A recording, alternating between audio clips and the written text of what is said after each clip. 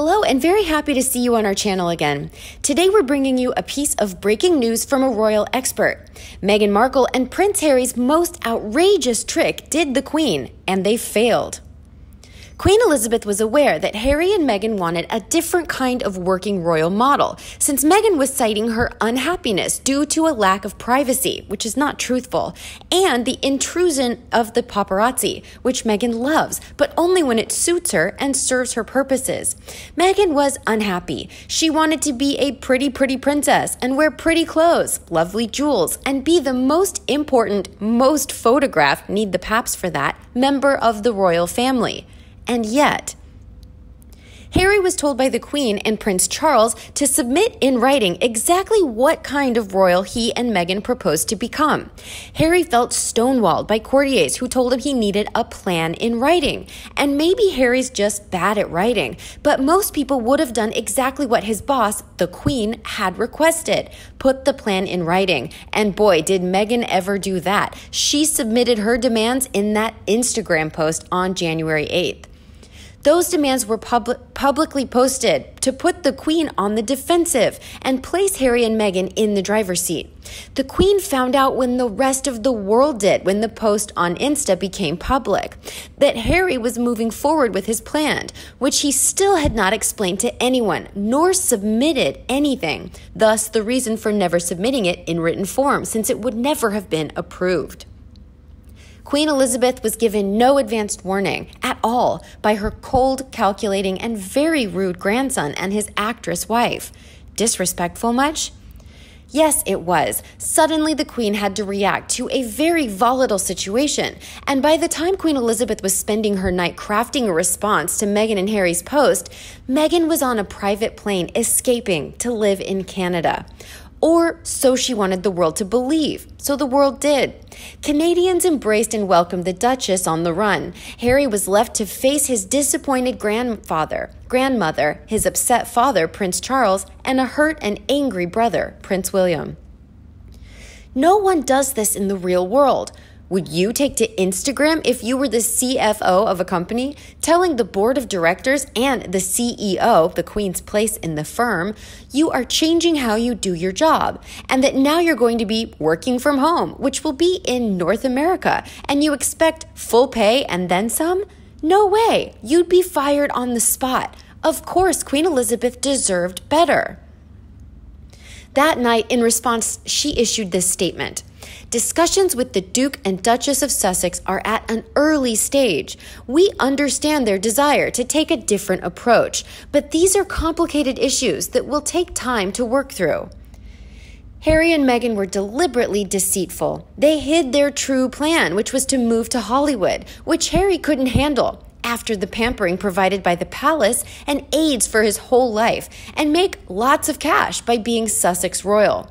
When the Queen said no to their demands, Meghan pouted and told the Queen, not privately, not discreetly, but very publicly, saying the Queen doesn't own the word royal, which in her case, she actually did. Meghan messed up big time in so many rude ways. Harry and Meghan should have used the proper channels. They should have been patient and waited, and they should have written down some plans. Of course, the plans they had in mind were meant to be kept secret from all the royals in Great Britain. But how could they lie on paper? Then it could have become a lawsuit, or at least that's what Meghan was most worried about in her mind, her litigious mind. I believe this to be true. Meghan would sue an unknown photographer for taking pictures in a house in which she no longer lived if, oh wait, she actually did that. And baby Archie has his first lawsuit too. How nice. So Meghan was focused on not writing anything down, lest the Queen or Prince Charles or someone in the family would sue them. But Meghan doesn't understand how nice people work through problems and issues. She just doesn't get it at all. And her fans become more volatile by the day. Meghan fans the flames of discontent by calling a Twitter fan who writes about wanting to murder Prince William, Catherine, the Duchess of Cambridge, and their children. We're talking kids here, so that Meghan can be queen. That's messed up. How messed up are her followers? They're called the Sussex Square. I do not wish to write the full name on here, but you'll find it pretty quickly if you look. What I don't understand is why the Sussexes have so many volatile followers and admirers. Why? What I'm about to tell you next is the gospel truth, so believe it, please, I beg you. Harry and Meghan flew in a private plane from their mansion in Santa Barbara to Los Angeles because traffic was bad to hand out baby supplies for Baby to Baby, a charity for needy poor families. They showed up with a private photographer who took pictures of Harry and Meghan handing out baby items passed through car windows for 10 minutes. Harry and Meghan left after 10 minutes, according to Baby to Baby. The charity confirmed the couple stayed for 10 minutes and then left. The couple then flew back in 25 minutes via their private jet. This happened. They couldn't drive to the event because why? Give me a good reason. Why can't they save the cash and the fuel and drive like most anyone else? Why did they bring their own photographer? Why? Even celebrities who were handing out supplies were reportedly mortified and disgusted. Of course they were. One doesn't do charity just to come off looking good unless you're Meghan Markle and Prince Harry. This deceitful couple is out of bounds. They should be royals no longer. I don't understand the people who still love them. For what reason? How noble are Meg's and Harry? How awful to try and work at a real charity for 10 lousy minutes after using a private plane to arrive there for 10 minutes.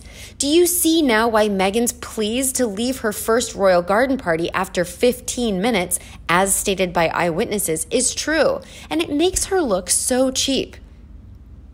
Harry and Meghan did not tell the Queen. Queen Elizabeth, revered by world leaders and people around the world, was given no warning about the Instagram notice written to the world, which was completely truthful, not in their post, since what they wrote could never be implemented.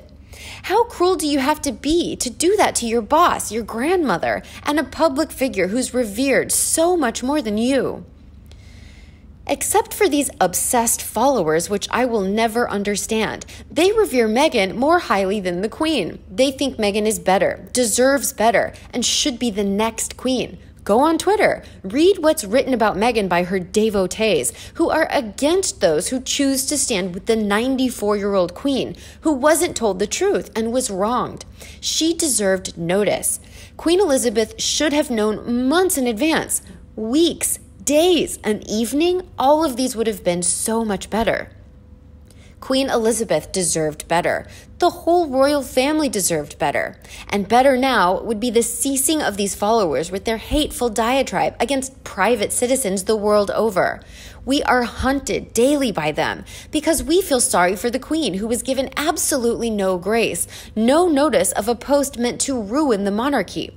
I stand with the Queen and the royals who chose to stay after Harry's dramatic exit with his deceitful and dicey wife. They all deserved so much better, and so do those who love the Queen and Prince William and Catherine.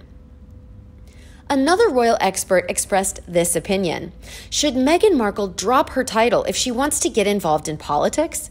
Not only should she drop her title, she should divorce Harry, leave the royal family altogether, and then wait a respectable amount of time before getting involved in politics in any country, ever.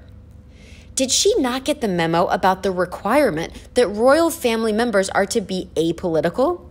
If the British monarchy is to remain apolitical, then even as an alienated member in her own native country, she should not be commenting on America's or any other country's politics publicly. Period. And she definitely shouldn't be using her title to promote her voting message, especially if it's partisan.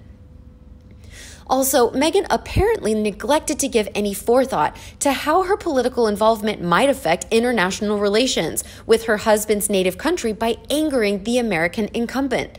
But obviously, she's not clever or diplomatic enough to consider these very real and very possible repercussions, which is sadly another monumental disservice to the monarchy and the British people.